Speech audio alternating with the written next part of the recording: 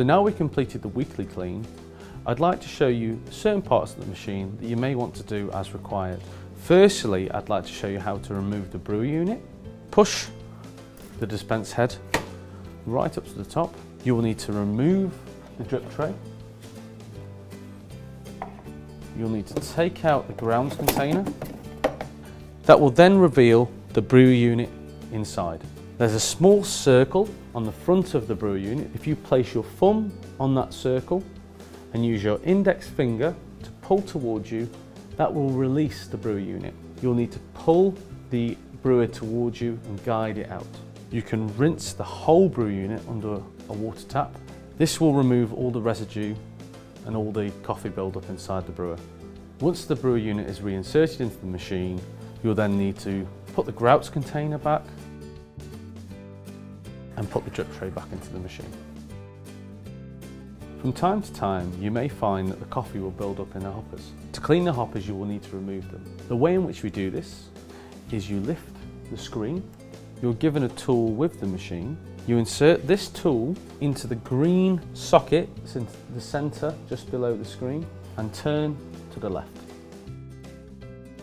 And the hoppers will release from the top of the machine. You'll need to remove the beans from the hopper. Once removed, you can then clean the hoppers, but you must ensure that the hoppers are completely dry before reinserting into the machine. To reinsert the hoppers, you need to place the hopper back on top, like so.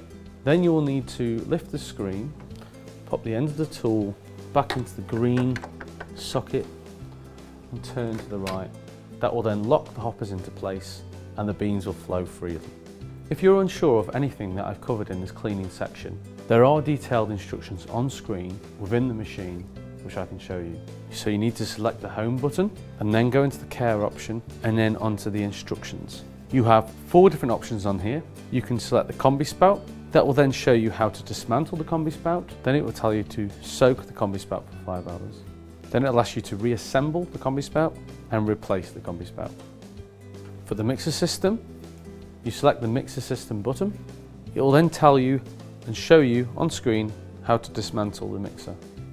It will then ask you to disassemble the mixer in water, give it a clean and replace the mixer. For the brewer change, you select the brewer change button. It will then show you how to remove the brewer unit.